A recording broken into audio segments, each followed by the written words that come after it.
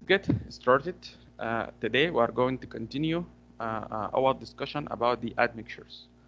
Last time we explained the air entrainers. We say that we use the air entrainer in a freezing zone where freezing and thawing is expected. It's recommended to use air entrainer because through the air entrainer you are going to have like a relief system when the water is going to convert to an ice. Also, we explain the water reducers. We say that in order to improve the workability of the concrete, we are going to add water beyond the hydration requirement. And if we are going to add water to improve the workability, the strength will go down. So using the water reducers is going to help me to improve the workability without adding more water, which means that the strength is not going to be affected. Also, we talk about the retarders. We use the retarders in order to delay the initial set time of the concrete. Sometimes you need to delay the initial time for special finishes, or if we are going to have a delay in order to deliver the concrete from the concrete plant to the job site. Also, we explain the hydration controller admixtures.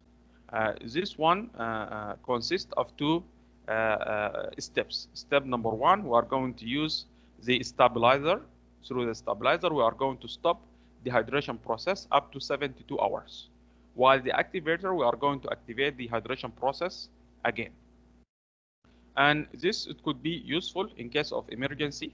Let's say that an accident took place at your job site and you need, for example, 1 day in order to fix your problem. In this case, the best solution for you is to use the hydration controller admixture. You are going to stop the hydration process totally. Then after you finish from your accident, then you are going to use the activator in order to activate the hydration process again. Today we are going to talk about the accelerators and also going to talk about specialty admixtures. So let's talk about the accelerators. So accelerators are used to develop early strength of concrete at a faster rate than that developed in normal concrete. So early strengths, it means that the strengths in the first 3 days. So in the first 3 days, if you are going to use the accelerators, the value of the strengths is going to be more than the concrete developed in a normal concrete. Okay, which means that I'm going to finish my structure as quickly as possible. But you need to remember that the ultimate strength, for example, let's say that the strength after 1 year, if you are going to use accelerators and with a normal concrete, the ultimate strength is going to be the same. So after a very long time, the strength using the accelerators and the normal concrete is going to be the same. So you need to understand this. The ultimate strength, however, of high early strength concrete is about the same as that of normal concrete. The only difference is about the early strength. So why we use accelerators? We use accelerators first to reduce the amount of time before finishing operation begun, also in order to reduce curing time and also to increase rate of strength gain. So the most used accelerator is the calcium chloride. Through the calcium chloride, both initial and final set times are reduced with the calcium chloride. In order to have a sense for this, let's say that the initial set time of 3 hours, if you have a concrete with the initial time of 3 hours, this can be reduced to be 1.5 hours by adding an amount of calcium chloride equal to 1% of the cement weight. So if I'm going to add calcium chloride, which is accelerator, by 1% of the cement weight, the time is going to reduce to half. Instead of 3 hours, you are going to have 1.5 hours. And if you use 2% of the cement weight, if you are going to use calcium chloride, 2% of the cement weight, the initial time is going to be 1 hour. Instead of 3 hours, you are going to have 1 hour. So here I'm going to give you typical value for the final set times. So let's say that you have a concrete, normal concrete without accelerators. The final set time is 6 hours. Okay. Then if you are going to use calcium chloride with 1% of the cement weight, the final time is going to be 3 hours. If you are going to use 2%, the time is going to be 2 hours, and so on.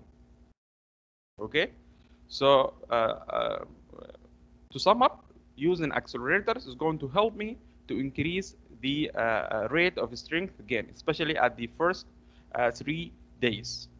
And that is going to be useful if you want to remove the film as soon as possible. You want to put the structure into service as quickly as possible. But we have recommendation against using the calcium chloride, not the accelerators in itself, but the calcium chloride. So the PCA, the Portland Cement Association, recommends against using calcium chloride under the following conditions. So the PCA, it says that do not use the calcium chloride if you have one of these 4 conditions. The first condition, if you are going to use pre-stressed concrete, do not use calcium chloride. If your concrete is in contact with water or soil containing sulfate, do not use calcium chloride. If your concrete is placed during hot weather, also do not use calcium chloride. If you are going to use mass application of concrete, again, do not use calcium chloride. Okay, so according to the PCA, do not use calcium chloride under those conditions. Okay, since we have conditions that where we is not recommended to use calcium chloride, we have options, alternatives. So we have several alternatives to the use of calcium chloride are available. So if you cannot use calcium chloride, you can use cement type 3. Remember cement type 3, high air strength. Cement type 3 is going to give you air strength. So instead of calcium chloride, you can use cement type 3. Also, you can increase the cement content. You are going to increase the cement content, the hydration process is going to be faster. Also, you can cure at a higher temperature. The curing process, you are going to provide water and moisture and a certain temperature so that the hydration process is going to continue. If you are going to increase the temperature, the curing process is going to be higher, which means that the rate of strength gain is going to be higher as well. Also, we have non-calcium chloride accelerators. We have accelerators which do not include calcium chloride. You can use those ones. But if you have these cases, do not use calcium chloride. Finally, we are going to talk about supplementary cementitious materials. We know that in order to produce concrete, we say that we are going to put the concrete in the kiln. And in the kiln, the temperature is more than 1000 degrees Celsius. And as a result, a great amount of CO2, calcium oxide, is going to be released to the environment. And that is bad for the environment. So we are going to replace a part of the cement with supplementary cementitious material. So what does it mean? It means that I have byproducts of other industry. So for example, in the process of making iron, I have byproducts, which is materials we do not use. We are going to throw it away. It's a byproduct. We are going to use those byproducts as supplementary cementitious admixtures because those byproducts, they have cementitious properties. So these materials have been used to improve some properties of concrete and to reduce the problem of discarding them. And instead of throw those materials away, I'm going to use them in order to replace a part of the concrete. And since these materials are cementitious, they can be used as partial replacement for Portland cement. Those materials, those byproducts, they have cementitious properties. So we can use them as a partial replacement for Portland cement. I'm not going to replace the whole cement 100%. I'm going to replace a part of the cement. And these supplementary cementitious material include fly ash. We have granulated blast furnace slag, and we have silica fume, and we have some natural pozzolan. We have let's start with the fly ash. The fly ash is the most commonly used pozzolan in CE structure, in civil engineering structure. And the fly ash is a byproduct of the coal industry, especially in the power station. So in order to run a power station, you are going to get a byproduct, which is fly ash. And the fly ash, it has cementitious properties. So I'm going to replace a part of the cement with the fly ash. Also, we have the slag cement. The slag cement is a granulated blast furnace slag. We can call it slag cement. And those made from iron blast furnace slag. We use the blast furnace in order to produce iron. Later on, when we are going to talk about the iron production, we are going to show you we are going to use the blast furnace. It's like a big oven. And through that process, you are going to get byproduct. And that byproduct is the slag. Again, we used the slag as a cementitious material in the concrete. Finally, we have the silica fume. Also, silica fume is byproduct in the production of silicon metal or ferrosilicon alloys. And the silica fume, through the silica fume, we are not going only to replace a part of the cement, but also we can increase the strength and the durability. So if you are going to use the silica fume as a replacement of the cement, let's say 10%, 20% of the cement, then the strength is going to be increased and the durability is going to be improved.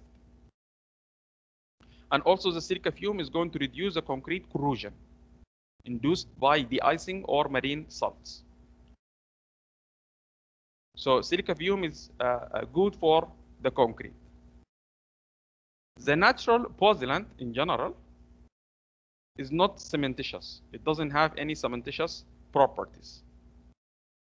But they react with calcium hydroxide to form compound possessing cementitious properties. So what is the calcium hydroxide? We know that in order for the concrete to act like a binder, the concrete should react with the water. So the concrete is going to react for the water, and then the result you are going to form calcium silicate hydrate. It's a gel. That gel is responsible for the strength and for binding the aggregates together. I have secondary product which is the calcium hydroxide. The calcium hydroxide is not going to help me in order to improve the strength.